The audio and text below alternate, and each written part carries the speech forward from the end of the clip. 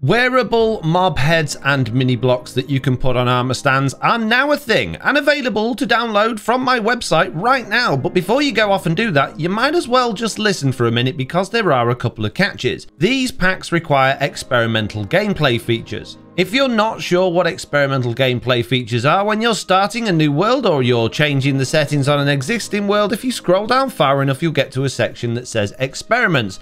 This top one here, called Holiday Creator Features, is required for these packs to work, and when you click on it, it will warn you that you can't go backwards. Once you create a world with this on, you can't undo it again. And whilst the experimental features are absolutely brilliant, they don't work on realms or servers, which means these packs that you can download that allow you to wear my mob heads and mini blocks won't work on realms or servers. They'll only work on single player worlds, which you can open up to your friends via multiplayer, but you won't be able to upload these packs to realms or servers until these features come out of experimental mode, which I was hoping would be this year, although I'm not 100% sure it will be now because there doesn't seem to be any sign of these things coming out of experimental mode just yet.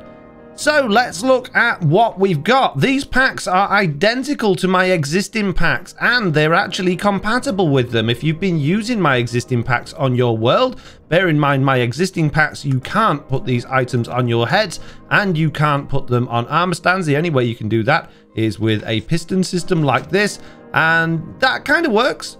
You know, that's absolutely fine. Well, that's not what we want. We want to be able to put these things on our heads, or at least you guys want to be able to put these things on your heads, and that's where the custom items come in.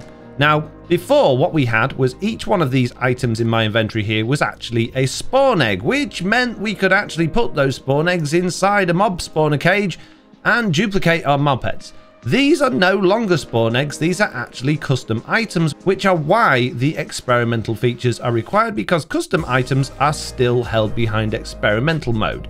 And the custom items mean we can put them on our heads and on armor stands as well, and still keep them as entities so that we can manipulate them in any way we want.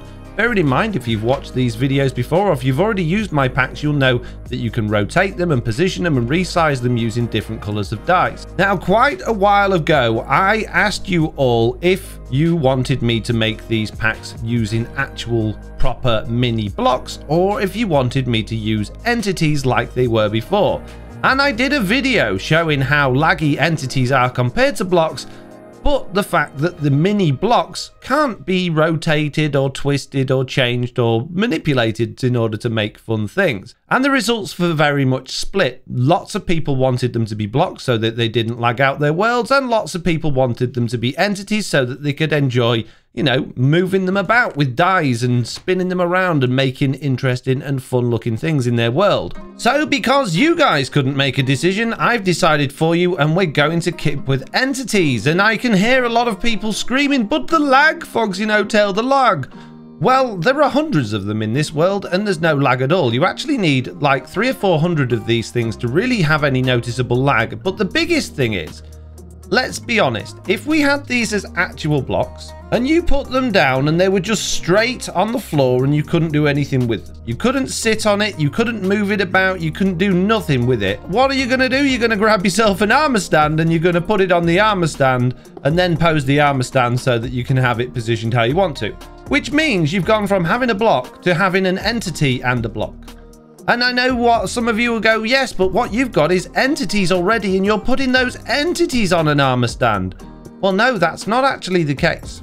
This is a block on the floor. What I have in my hand is an item. I'm actually putting the item on an armor stand, which means it's no more laggy having this on an armor stand as an entity as it is having an actual mini block on an armor stand. So if you're using armor stands with these things, it doesn't matter whether they're mini blocks or entities, they're going to have the same amount of lag. Which, unless you're playing on a potato, is not that bad. I use these on all of my Realms and Patron servers and nobody is knocking down my door telling me it's too laggy and we need to get rid of the mini block. So I really wouldn't worry about lag. Just enjoy the fact that you can now be even more creative than you could before, because you can put these things on the armor stands directly and on your head and you can run around looking like you're a spaceman.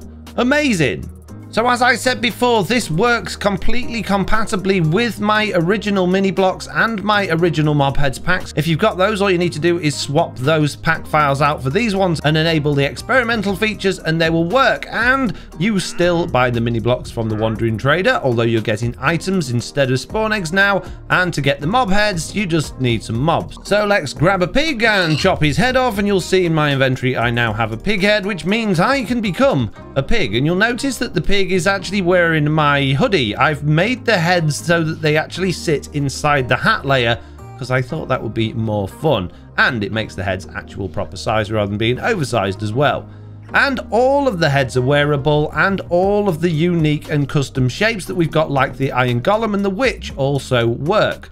Let's grab this witch here and put her on my head, and now you will see I'm a witch wearing a hoodie, as the hoodie goes around the back of the witch's head. It's absolutely wonderful. It's absolutely fantastic. It works absolutely beautifully. You can still send them into space with a fishing rod. That's not a bug in the pack. That is a bug with Minecraft Bedrock Edition. But, you know, just don't send them into space with a fishing rod and you'll be good. So one question I get an absolute ton when I make these videos is, once you've placed it, how do you pick it up? I can't mine it. How are you supposed to do it? You just literally shift and then right click on it. So shift and right click and it will pop off, the item will pop off, and you can collect that again.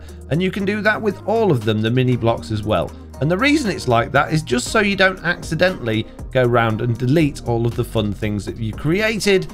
Yeah, it's just more fun that way. And also you can't use pickaxe on entities, so you know that wouldn't work. So there we go, 100% wearable and posable mini blocks and mob heads available for download right now from FoxyNoTail.com. What are you waiting for? Go and grab them right now. Do it.